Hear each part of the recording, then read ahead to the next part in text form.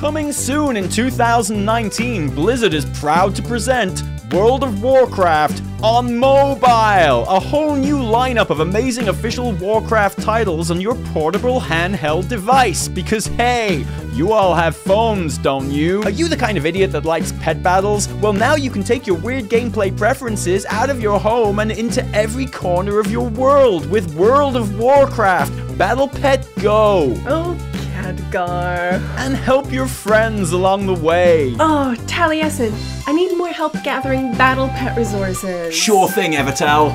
Also in 2019, create a vast and sprawling new capital for everyone's favorite homeless pointy-eared race in World of Warcraft, Night Elf City Builder. Plan and organize your town, but watch out, no one accidentally burns it down. Also in 2019, help the young King of Stormwind negotiate his biggest challenge yet on the battlefield of love in World of Warcraft Anduin Daddy Dating Simulator. Only you can decide if the men in the Boy King's life are enemy, ally, or something more. This must be 18 or over. We know you'll love our new collection of mobile WoW experiences, so much so you won't even mind when we tell you we're cutting a raid tier from BFA, and we look forward to seeing you and your credit card soon. Knowledge is power. Hello Internet, and welcome back to another weekly reset. Taliesin and Evitel's Wondrous Wisdomshow, and this week we are talking new war mode bonuses,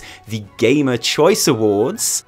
We're probably going to spend about half an hour just sitting and looking at the meat wagon mount, and we ask the question which may well define the short-term future of World of Warcraft. If you are one of the not inconsiderable amounts of people who has let their subscription lapse since the start of BFA, is patch 8.1 worth coming back for? What are the pros and what are the cons of Tides of Vengeance? Now, this is a question that we will be asking and attempting to answer throughout this entire episode, even as we bring you all of the latest updates and data mining that is still nudging its way through the soil, even at this very late stage. But first, the real reason any of you are here, I know it, Hippo Watch. How is Taliesin's progress towards his first ever, best ever, possibly only ever vicious PvP mount going? Well, Hippo fans, you may remember that last episode we were stuck at a slightly worrying 56%, but I told you I had a good feeling about the next week, and yes, the very evening that the last weekly reset went live, I just totally ruled an evening of threes, and progress now stands at a tantalizing 78%. So yeah, there's still a long way to go, but that beautiful, almost perfectly round Hippo boy is absolutely in sight now, standing in the finish line, encouraging me, looking just a little bit closer than it actually is because he's so outrageously large, and I just love him, I need him. But like I say, we're going to try and make every segment in the show today relate back to the question, is Tides of Vengeance worth coming back for? And I'm afraid on a pros and cons scale, this has to rate as a total, unequivocal 24 carat con. Because, okay, Season 1 won't be ending when 8.1 first launches. I technically have until January to fill my Hippo bar and get that mount, but it's not quite that simple, is it? Because when the 11th of December rolls around, among the day one updates will be class balance changes and tuning. Good news if you're a prop warrior or a shadow priest, or to a lesser extent shaman, the changes those classes are getting in Tides of Vengeance don't really add up to the reworks we may have been hoping for, but they should go at least some way towards making them more competitive, or at the very least not complete laughing stocks, so that's all great. No, the reason this is a con is because among those changes will be discipline priest tweaks, which aren't a huge nerf, but are going to totally hamstring my usual arena tactic of just constantly spamming shields on myself so no one can hurt me until everyone else is dead and I've won. Which means I either need to get that Hippo in the next week, or I'm going to need a new arena tactic, and I'm not really clever enough to think of a new arena tactic, so the pressure is really on now. And in the last few days, we think we might have got a glimpse of another PvP change that looks likely to find its way into the game next week. Extra bonuses for players that have war mode enabled, or specifically outnumbered players that have war mode enabled. Okay, so you know war mode, right? That button on the side of your talent bar that you definitely have enabled if you're Horde and probably don't have enabled if you're Alliance, and which flags you for world PvP. And that, supposedly, to make up for the time that you might otherwise spend fighting other players or running back to your corpse or basically just hiding every time you see a member of the opposite faction, awards those brave enough to tick it with an extra 10% rewards from quests and world quests. Right, well, obviously that 10% reward is set to remain for 8.1, but will actually rise higher for Warmode players whose faction is currently outnumbered on the server, or at least that's how it's appearing on the PTR right now. When Wowhead reported this, the number was set at 30%, 3 times the reward for being flagged for PvP. When we tested it a bit later, the number stood at 15%, which could just be Blizzard tweaking the numbers, or perhaps raises the possibility that the rewards scale, depending on just how outnumbered your faction is at that moment, which maybe makes things more interesting. But we just don't know. Now, the elephant in the room here, of course, is that when we say outnumbered faction, in 90% of cases, what we really mean is alliance, since apparently Warmode is a much more popular pastime for horde players than anyone on the blue side, which has apparently meant that most players are seeing huge imbalance between factions when it comes to PvP, which is apparently why Warmode is seen as a failure by a large part of the community, which sounds fair enough, but I'm saying apparently here because if I'm going to talk about my own experiences, then frankly, Warmode is one of my favourite features of not just this expansion, but any expansion, and I genuinely love it. I enabled it on all 14 of my characters on day 1 of BFA, and it has stayed on ever since. I've never even thought about turning it off. My experiences have been pretty consistent, whether I've been playing as Horde or Alliance, which might well surprise you, but then remember, I play on Argent Dawn EU, which is a roleplay server, and RP servers have slightly different rules when it comes to Warmode, in that I only get phased with other people from Argent Dawn, unlike non-RP servers which will phase players from anywhere. A feature of my server that you'd expect would make the numbers even harder to balance, but somehow it just works really well. So I count Warmode as a massive success, but what about those players that hate it, either because their experiences of it have been massively imbalanced gankfests, or just because they hate the idea of world PvP on principle, which is perfectly fine too. Is this change enough to change their mind? Will Alliance players who resolutely keep Warmode off be tempted into it by that increase in rewards? Well, it seems unlikely, doesn't it? I kind of feel like if this is a problem that Blizzard are serious about fixing, that it's going to take something a bit more imaginative. And it's important to point out too that this is just something that popped up on the PTR. Blizzard haven't officially said anything about it at the time of writing, and although it would be wrong for us not to report it, it's clearly not something which is actually ready or final or guaranteed to be a part of 8.1 in any form. So we can't call it a pro or a con yet. So I'm just going to stop talking about it and get to the things that we definitely know are coming. Tides of Vengeance, the pros and cons. Evitel, why should I come back for Tides of Vengeance? Now, obviously, Taliesin should really be hosting this bit because he is the proper Blizzard shillman, but allow me to present to you some of the things we really like about Tides of Vengeance and what we would consider to be firmly in our pro column for reasons that you might want to come back in 8.1. And we'll start with the little things like rewards and vendors, because vendors are going to be everywhere in 8.1, giving you somewhere to spend different currencies from different vendors on different cool things. So if you're doing island expeditions, save up your doubloons for reputation tokens, if you're the kind of boring person who spends their doubloons on rep tokens, or pirate hats if you're the kind of fabulous person who'd rather spend their doubloons on the important things. There's a recolor of the Reigns of Poseidus mount you can buy for underwater fun times, as well as battle pets and toys, including the Cranky Crab, which is a mount for your battle pets. Don't like island expeditions? That's actually pretty fair, to be honest. There's another vendor who deals in service medals, which you can save up to buy, well, pets and toys, but also some new heirloom gear. And yeah, I know what you're thinking. You're thinking, shit, when I said I wanted vendors in the game so I could save up for stuff rather than relying on RNG, I kind of meant for meaningful progression gear rather than pets and mounts. And I hear you. It's always nice to have new pets and mounts in the game, and look, we wouldn't be playing if we didn't like collecting stuff, really, would we? That is why I count them. And the new armor sets, and the new Paragon reputation rewards, like this Daughter of the Sea Musicbox toy.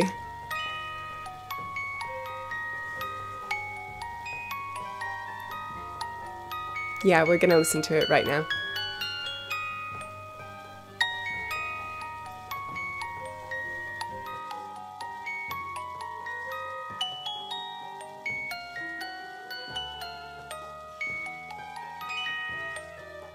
As pros, because I'ma collect that shit and I am going to love it. But when we asked for vendors, what we really wanted was Azerite Armor vendors, right? Especially if we're the kind of player that doesn't get most of our high-end gear from raids. So, the fact that there is indeed an Azerite vendor arriving in 8.1 has got to be a pro, right? Not only can you save up currency to buy random Azerite caches for a certain gear slot, but you can put in the hard graft and buy specific individual gear pieces too. So, everything we've ever asked for. Here's an Editor's Choice Award. GG Blizz, you nailed it again. Not quite. This is one of those ones where we are calling it a pro because it is clearly an improvement on the current system, as well as being something that literally everyone asked for. But we are making it a very provisional pro because we simply haven't seen it working in practice on the PTR. We don't know how long it's going to take to save for anything, so we don't know how efficient a system it's going to be, and therefore how happy people are going to be with it. But provisional or not, a pro is a pro, and hey, it's something that doesn't exist at all in-game right now after all. And while we are on Azerite Armor,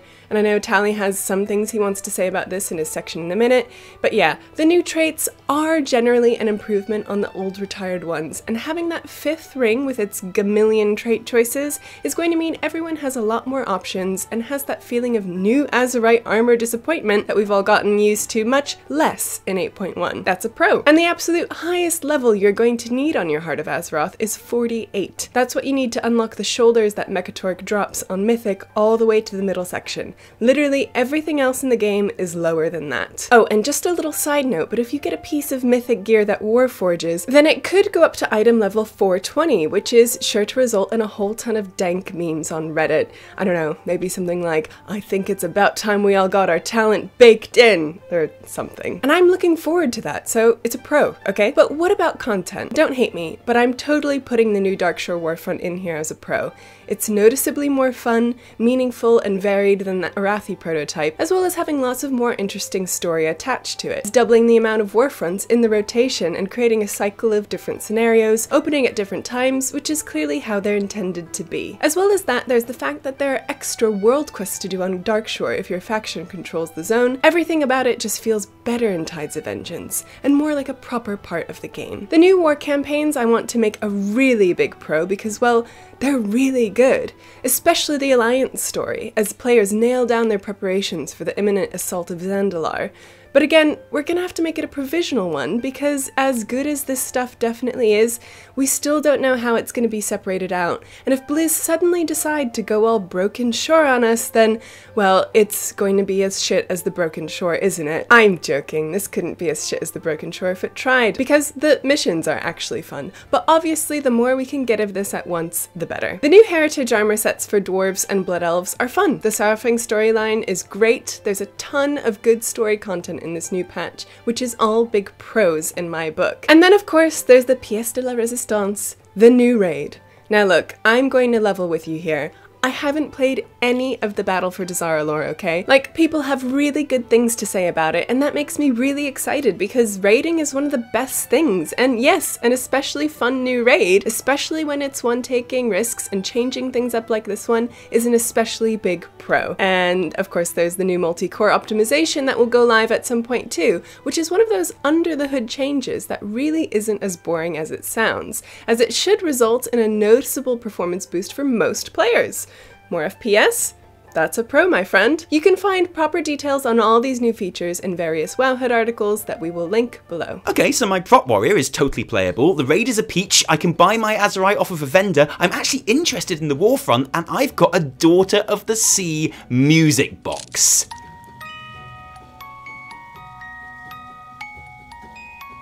Yeah, we're gonna listen to it. But what about the cons? Why shouldn't you come back for 8.1? Well, let's start with island expeditions. There are 2 new islands in 8.1 and they are fine. They're island expeditions, you know. They are definitely 100% island expeditions. And if you like island expeditions, and yes, angry comment person, you may not want to hear this, but I promise you there are a fair few people who do, then yeah, awesome, happy days. If you're one of those people who don't like island expeditions though, it's unlikely that Havenswood or Jorindel are going to change your mind. I mean, they look great, obviously, but the vaunted new features like the Azerite Extractor just don't really add anything new to the gameplay. And that's a shame. This could have been a cool tower defense thing crafting or resource nodes that you capture like in Battlegrounds, but instead it's just a machine that you click, and then after about a minute it stops and you have to click it again. And frankly, you're not going to bother with it because you're going to be off hunting elites for sweet, sweet loots. So at the moment, it's a bit of a missed opportunity, even if I am happy for the change of scenery for my alt leveling. Another con has to be the fact that the new Kultiran human and Zandalari troll allied races won't be available until after the Battle for Dazar alor raid. I've got a feeling they won't be playable at all, in fact, until 8.15, and that seems silly to me. Both races are quite literally following the players into war already in the story right now, so it makes no narrative or gameplay sense to hold off making them playable. So Blizz, do us a solid, yeah? Unlock them now. Give me my Kultiran bears and my druids. Another thing I have to put in the cons section here is professions. They are basically still useless. Nothing coming in 8.1 makes them any less useless. I'm basically doomed to carry 500 Sanguicell in my bags until the end of the expansion, and when the new expansion starts, I'll transfer those Sanguicell into my bank, where every now and then I'll notice them and think, you know, I should really just trash or vendor that Sanguicell. I'm clearly never going to need it. And a little voice in my head will go, no, Taliesin, you need to hang on to that Sanguicell. You never know when you might need it. And basically it will just sit there forever being a mild annoyance to me until I die or WoW dies or the sun explodes, whatever happens first. The biggest con of 8.1 though, the thing that I'm most concerned about and the biggest barrier I think to people coming back to the game, is Azerite Armor. Now, don't get me wrong, okay, because as Evitel outlined, the changes that Azerite is getting in Tides of Vengeance are all obvious and near objective improvements. It is getting better, but I don't think Blizzard are really solving the core problems that people have with it. So yeah, the traits are generally better, more interesting and more balanced than they were, but there's still nothing as exciting as a Legion Legendary effect, or even really a 4-piece tier set bonus, and that is a genuine shame. We really need some fireworks in these traits right now. We need something to get excited about, and the problem is that even if a trait is quite exciting, it's very easy to miss in amongst everything else, because here's the other thing, there's just too much going on in Azerite Armor. It's too complicated still, with too many variables, too many traits that you can't really tell apart still, which is why it's so hard to get excited about, because when you get a new piece of Azerite Armor, it feels like it's got a lot of random traits on it, even though it doesn't. And because it feels random, it doesn't have the same feel-good factor as when you get another type of gear that is clearly great. I mean, look at the Reorigination Array in Uldir. That was a cool trait. Interesting, raid-specific, insanely powerful, actually just the kind of trait you'd want to aim for as a player. But it got lost in all the noise, drowned in all the hundreds of other traits and options. And it's that sense of meaningful top-level reward which I think is most players' single biggest problem with the game right now. I'm personally not an especially reward-based player, so it probably doesn't impact my enjoyment as much as it does many others. But I will say that I've never been as excited to get even my BIS Azerite piece as I was to complete my 2 or 4 set. And that's a problem. It's a problem that I don't think 8.1 solves, and it might be a problem that stops you coming back. But having said all of that, I genuinely think there's an awful lot that's very good about Tides of Vengeance. I was excited when it was announced, and having played as much as I can of it already on the PTR, I'm pretty confident that it's overall a very good patch, at least comparable with 7.1, and, well, obviously better than 6.1, but that's a bit unfair. It's like saying it's better than a tapeworm, but you get my point. And look, don't take my word for it. If you want official proof that BFA is great, look no further than the Gamer Choice Awards, where BFA is up for 2 prizes: fan favourite multiplayer game and fan favourite MMO. Yeah, I know, but just wait for it, okay? And obviously, if you're up for a couple of awards in anything, you're going to mention that, aren't you? So obviously, Blizz put out a blue post, which was actually really nice, I thought. We just wanted to take some time out to thank our community for nominating us and continuing to support World of Warcraft now for more than 14 years. We also want to congratulate the rest of the nominees and say that we feel very humbled to be in a category with so many amazing games created by talented teams across the world, which is about as classy a response as you can make, really. It's hardly giving it the whole Bertie Big Bollocks. It's not even asking you to vote for WoW. And Blizzard's humble attitude towards the awards was definitely appreciated on the forums, where players were happy to take up the invitation and vote for one of their favourite games, whether that be WoW or something else, because let's face it, whether we are enjoying BFA or not, if there's one thing all of us have in common, it's a basic love of WoW and a shared desire for it to be the— no, it was a shit show, obviously. Lol, no. This game could literally be the only MMO in the universe and I'd never vote for it. But now WoW deserves an award for being a letdown and a massive failure. I'm going to make 10 accounts and vote for everything except WoW, because F you, that's why. Okay, so that's That's predictable and funny and all totally fair. That's Bants, and I insist on Bants. GG. What's really noticeable about some of the reactions to this forum post, though, is how seriously some people in this community get about every single tiny facet of their anger at Blizz right now. Like, as an example, do you remember a couple of weeks ago when a single picture of Diablo Immortal being an editor's choice on the Google Play Store was enough to send the forums into meltdown, and for actual real-life content creators to make whole videos about how Blizzard was desperately buying friendly coverage because evil corporate, etc, etc, and all of those people pretending that they'd never seen the editor's choice section of the Google Store, which is where every major new game gets highlighted, especially ones that are going to make Google a whole ton of money. Because despite how people insisted on calling it an editor's choice award, it isn't an award at all. It's the equivalent of the Play Store's front window, where they put shit that they want to sell. And how I can guarantee, now that I've said this, there are going to be people in the comments angrier at me for pointing out that someone lied to them about it being an award than they are at the person who actually lied to them in the first place. Yeah, it reminds me just a little bit of that. This idea that Blizzard simply must have paid to be included in the fan favourite MMORPG nominations in some bullshit awards. Because of course, why would anyone include the objectively most popular MMO in the world in that category unless they were getting bribed, right? Like, come on, be fair here. If your category is called fan favourite MMO and you don't include the MMO with the most subscribers, then you're kind of doing your nominations wrong, regardless of the quality of the game. And hey, if you actually do want a serious conversation about money in the gaming industry, well, actually, we know a thing or two about that, because we, Taliesin and Evitel, have been offered huge amounts of sponsorship money to play and make videos about 2 of the games on that list in the last year. But WoW isn't one of them, okay? I guess what I'm saying is this: there are plenty of legitimate criticisms that you can aim at BFA and at Blizzard. Fair, potentially useful criticism without having to make shit up. The total misrepresentation of the Editor's Choice Award? That's making shit up. Thinking that WoW bribed themselves into some no-name awards that are based entirely on popularity? That's making shit up. Pretending that the BFA free game time promotion was a unique and desperate move when it has happened every other expansion? That and a whole lot else is making shit up. It's tiring and it's boring and it's distracting from the real issues, and then we wonder why the real issues get lost in the noise. It's not the fault of made up shit like this, but made up shit like this doesn't help. So let's focus on what's important, please. Playable Tuskars and a proper Bard class. This is the stuff we should be making noise about, and you know it. That actually took quite a long time to record Evitel's bits, because Evitel's phone was near her all the way through, and it kept buzzing, and I was getting really annoyed. I was like, why does your phone keep buzzing? Like, do you have another husband somewhere that keeps like going, it's Sunday, where are you? But no, why was your phone buzzing all the way through? It was the secret finding Discord. I have alerts on for when Aeonax is up. And the, like, mysterious camel figurine. I just want my mounts, okay? I don't understand Discord. I don't really use it, apart from to talk to other YouTubers and stuff sometimes, because that's how they like to do it. But but you are in love with the Secrets Finding Discord now. It's amazing. It's so cool. Well, specifically, like, the rare mount, like, mobilizing bit. And it's so, okay, if you haven't used Discord... Wow, I feel so old right now. Yeah. Let me explain to you kids how to use Discord, yeah? We'll do a guide. We'll do a Discord guide, and everyone will be like, at last, someone is explaining it. I never even knew what it was. Is it like Blizzard communities? Yeah. Well, yes, kids. It works by the same kind of logic. They've basically just copied Blizzard communities. Discord, they came along, they saw Blizzard communities, and they went, wow, let's try and get in on that pie. And they just copied Blizz communities, didn't they? That's what they did. But anyway, you're enjoying.